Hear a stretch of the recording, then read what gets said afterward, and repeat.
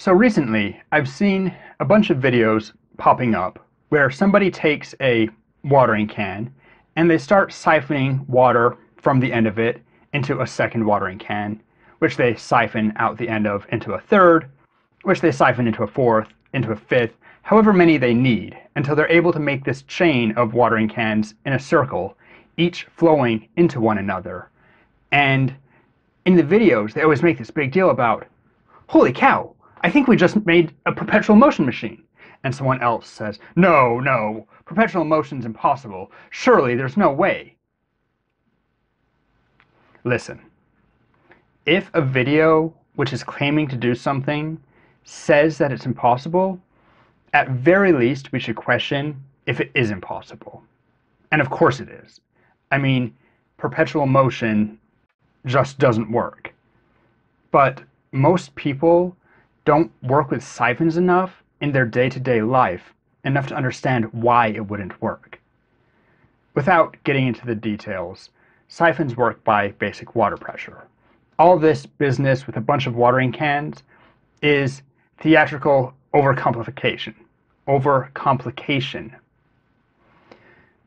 I have over here what's known as Boyd's Perpetual Flask. If you'll give me 1 second.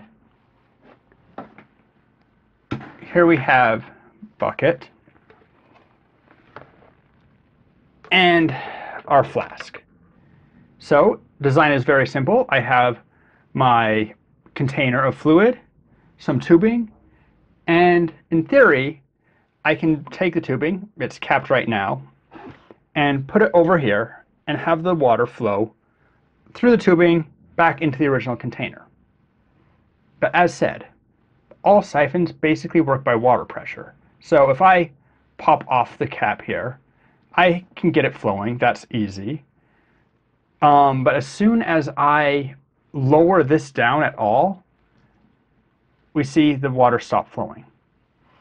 And that point where it happens, I'll try to get the shot close enough that you can see, is right about the water level in the original container here.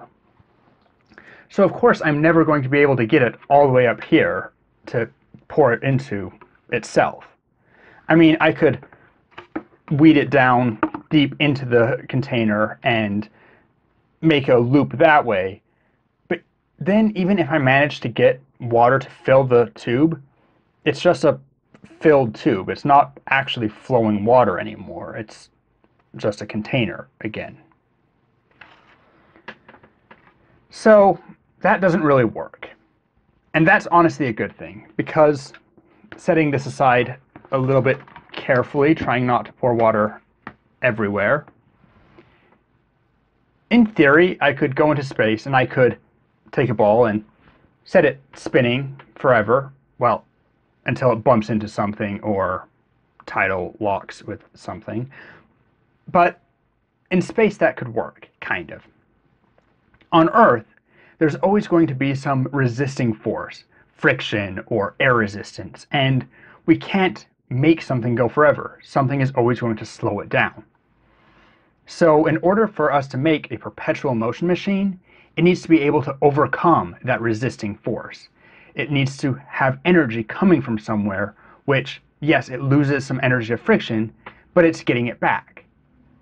And if it's getting that back from itself, we run into problems.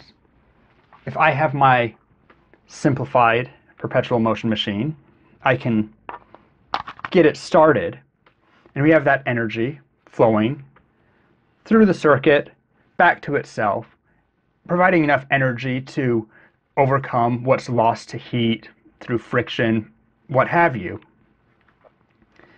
But there has to be some energy building up in this system. It's not really feasible to make a perfectly dissipating system. We can try, it helps, but there's an infinite energy source here. In theory, that's great. I mean, we can power all of the Earth off of one little device. But in practice, that energy is going to build up. The marbles, the water, whatever I have in the system starts flowing faster, and if we're lucky, the system breaks. If we're unlucky, if my system is sturdy, rigid, able to withstand this energy buildup for a very long time, it explodes. And as we've said, this is an explosion with potentially infinite energy behind it. So let's just not. And there you have perpetual motion. It's fun to think about, but it never works. And if it did work, that'd be a thing. As always, if you enjoyed the video, like, comment, and consider subscribing so you never miss out. It all really helps this little channel to grow, and I really appreciate it. Until next time, see ya.